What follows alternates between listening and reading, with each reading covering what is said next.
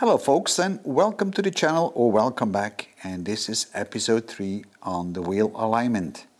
In episode number 2 we have looked at the spring rate, the riding height and some other elements, but now it's time to look at the weight and the cross weight balance, because that is very important. In terms of weight, the ultimate goal is to have a perfectly balanced race car. So if this was our race car, we could draw a line from the back to the front, which is the red line. And ideally, you would like to have 50% of the load or the weight to the left and 50% to the right. We could also draw the black line through the center of the car, and we would like to have 50% towards the back of the car of the weight and 50% to the front. If we have that condition, then we have a perfect, symmetric and balanced car, and it will behave exactly the same no matter if you take a left or a right turn.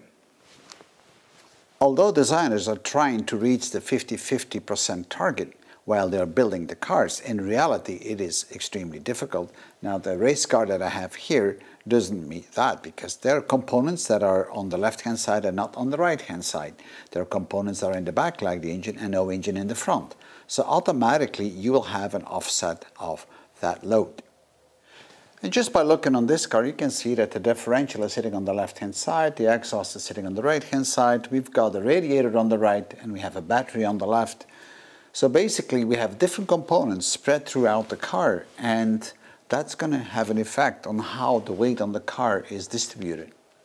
So this is my car, and as you can see, the curb of the car is actually sitting on the springs. So 4 springs. Springs are critical in any car design. So these springs are carrying the complete curb weight. So if you're turning to the left, then you'll see that the springs will be compressed on the outer side. If you're turning to the right, the springs will compress on the other side. If you brake, then the springs to the front will be compressed, and if you accelerate, most likely you're going to compress the springs in the back. Now, this is how the springs behave. That's the dynamic behavior, and we are shifting loads basically under the forces. However, the curb weight itself, there is nothing we can do. If the engine is in the back, then we may not meet the 50-50% weight distribution. If we have a heavy part on the left-hand side, maybe a huge radiator, and nothing on the right, then again, the 50-50% weight is not going to be met. In other words, you can't change the weight balance on a car unless you're going to move physically components. You might want to move a battery from the left to the right, a radiator from the front to the back. You can do those things, but these are building elements that you have to move around in the car to adjust the weight balance. Some people don't move these things around, but they're just adding a weight somewhere. So you can add weights to your car, but of course if you're adding weight to your car, you're going to pay on performance. We know on an unbalanced car that the weight on the 4 wheels is uneven. It's not the same. In other words, the grip on the tarmac is different. And that could result in a different behavior if you turn right or you turn left. And this is something you really don't want to happen. Luckily for us, we have a solution for this, which is setting the tension on the coils. And therefore you need adjustable shock absorbers. So if you don't have adjustable shock absorbers, then don't bother, because then you cannot do this. But on this race car, we can adjust the spring. Now, the shorter the spring becomes, the more force you're putting down on the tarmac. The longer the spring becomes, the less force you're putting down. And that's the kind of balance we will have to work out. And we can balance this out across the wheels. So the front left to the right rear, and the opposite. So always in a cross factor. Never straight or vertical or horizontal. That doesn't work. You cannot transfer weight between the front wheels or between the rear wheels, or from left to right hand side. You can only do it cross car. This is what you can do, nothing else. So keep that in mind. What I have here is kind of a representation of our car.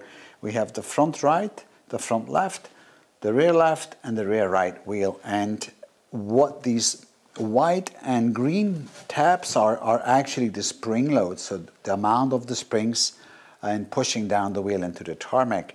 The 3 white ones are of equal force, but the green spring is having a bit more force. And as a result, you will see that this table now becomes very unstable. And this is exactly the effect you get on your car. So you're going to get an unstable car when turning. So the only way to solve this is by adjusting the spring here. Now we can relax the spring by giving it more distance, making it longer, and at the same time, in the opposite direction, we would actually tighten up that spring on that side. If you slacken off and tighten the springs on both sides, then you will maintain your riding height. If you only adjust it on one side, then you're going to lose your riding height and you will have to reset it.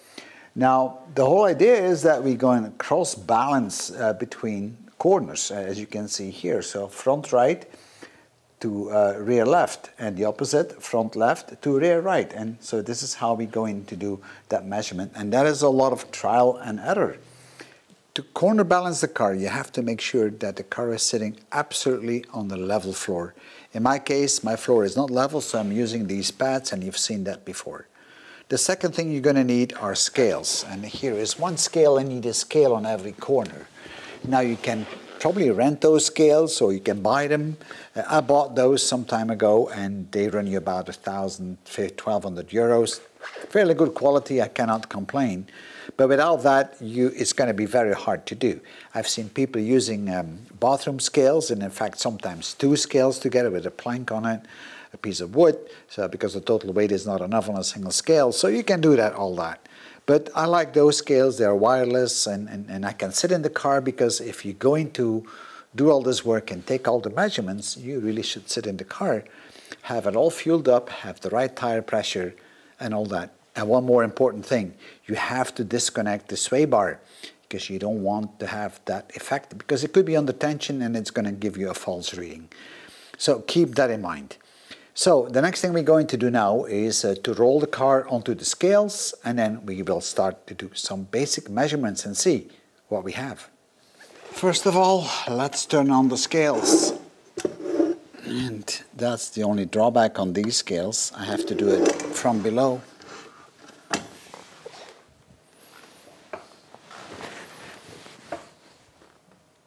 As you can see, the total weight of the car, with me inclusive, is 469 kilograms.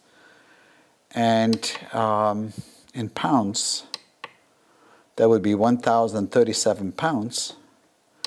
But what is more interesting is to see that we have in the front 90 kilograms on the left, 101 kilograms on the right. So this is 19.2 to 21.5% difference between the two front wheels.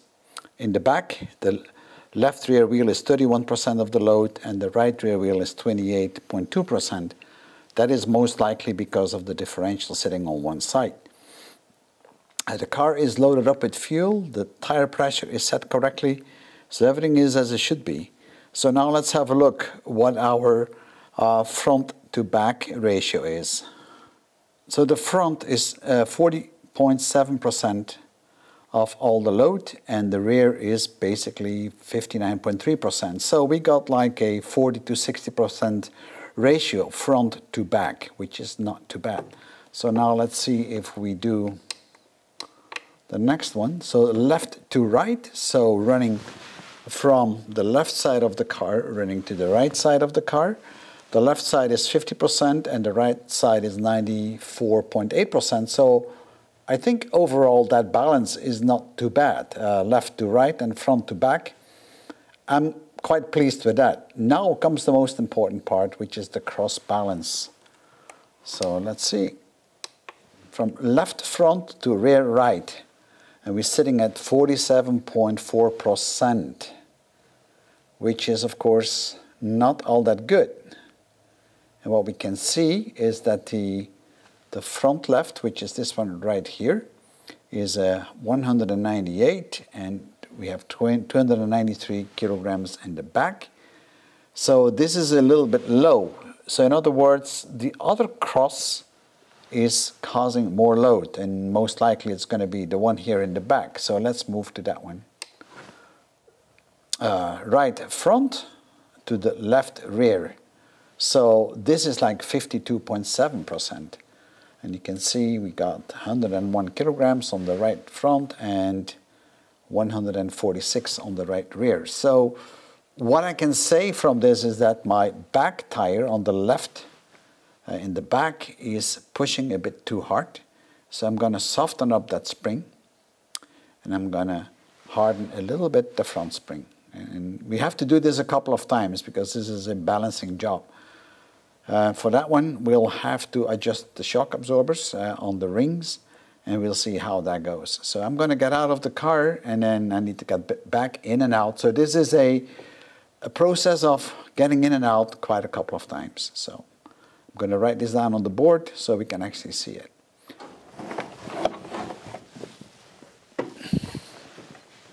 So based on the measurements we've done, we've got a front to back ratio of 40 to 60% while I was in the car. So I think this is all right and acceptable. It would have been nice 50-50, but 40-60 is quite all right, especially the engine is in the back and the front is fairly light, so that is good. So this may be maybe a little bit of an issue for understeer, maybe, I don't know, we'll see. But I think we're never going to have oversteer with this because we have more pressure in the back. From left to right on the car, we've got almost like a 50-50%. There were a few 100 grams difference, but to me that's 50-50, so that is good. Now the left front to the rear right cross measurement was 47.8%. And the right front to the left rear was 52.2%. So that diagonal here is having the heavier weight. And if I check on the weights on the individual tires, you can actually see that this is the heavy one. This is the one where the spring is really pushing down hard compared to the others. So what I'm going to do here now in the first instance is slacken off this spring. So in other words, if this is the spring now, I'm going to make the spring a little bit longer. So I'm going to adjust the ring at the coil-over so the spring is a bit longer. And on this side, I'm going to make the spring a little bit shorter, so that way. So I think this will already make a change, and then we're going to measure it again and see what happens. Hopefully that brings down this percentage. The reason that I'm doing both is what I explained before. If you lengthen this spring and you shorten that one, then you're keeping your riding height. Otherwise, you're losing your riding height if you only do it on one side. And adjusting the shocks is done with some keys like this. So this is nothing really special. I just need to turn them, and then I'll show you what the result is. Sometimes you might need to jack up the car to take the pressure off. All right, let's see. And once you've done that, you want to move the car back and forth a bit, so making sure that everything settles right. Well, it's still 52.2, so I'm going to give it a bit more.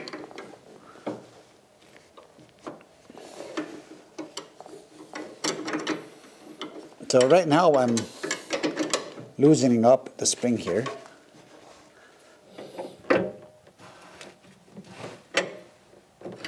So right now I'm sitting at 49%, so I'm going to give it a little bit more. And it's a lot of fiddling. All right, let's see.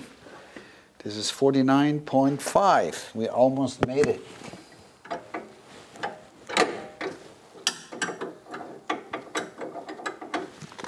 Well, I got 50%, 0.1. But these figures were without me in the car. So now I will get in the car and see what happens. And hopefully we should have the same result. So this is my crossload now from right front to left rear. I'm having 50.1%, which is good. Look at my front weight, 79 kilograms. So that really balanced out nicely. And in the back, I almost have an equal weight on both sides. There's only about half a kilogram difference. So I'm pretty pleased with that. So let's see what we have in the other direction. So from the left front to the right rear, we got 49.9. So this is good. So overall, this looks quite all right.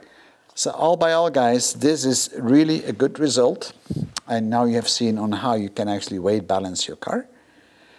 This car should now perform properly. Of course, I will still have to check the riding height because that might have changed. Although I did balance the springs out. When I tightened one, I released the opposite one.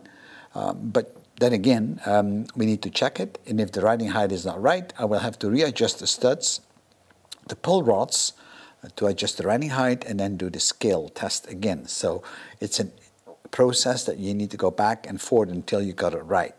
Now, I know we haven't aligned the wheels in terms of toe and caster and camber. That is coming, I promise you that. And then at the end, the very end, we're going to redo all this weight testing again, just to make sure everything is right. So thank you for watching, and I'll see you in my next video.